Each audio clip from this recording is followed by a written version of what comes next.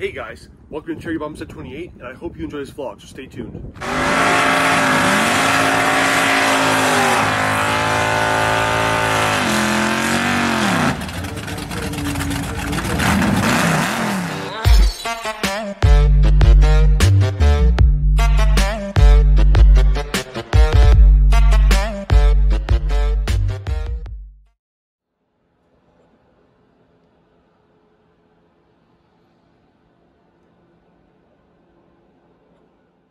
Alright guys, so excuse the mess, I've been really busy in the garage lately, so I haven't really had time to do a lot of cleanup, and with working a daily job and then other stuff, life gets kind of busy. But I want to show you guys how to shift this B&M Z Gate.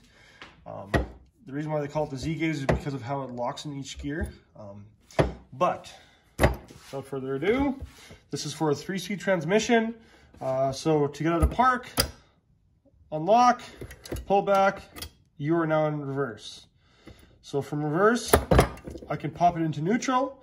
From neutral, I can pop into drive. Now, I can't get back into second from drive, but I can unlock and I can get to second, and I can actually go straight into first.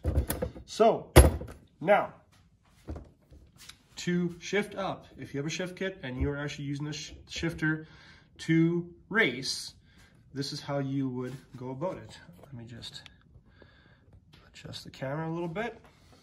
So, you do not need this lever when you're racing. You start in first gear, tap it forward, now you're in second gear, tap it again, you're in third, one more time, and now you are in neutral. As you can see, it shifts very easily. When I'm racing, usually what I end up doing is I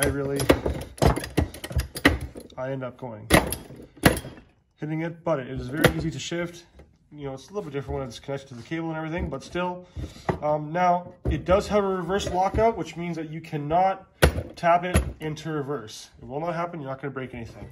To get to reverse from here, you now have to unlock again. You can go into reverse and then into park. I did unlock one too far, but you can unlock again and go into park. So that is how you shift the Z Gate. It is very simple, honestly. It takes a little bit to get used to, but it's a pretty solid shifter. Yeah, so there's the B&M Z Gate.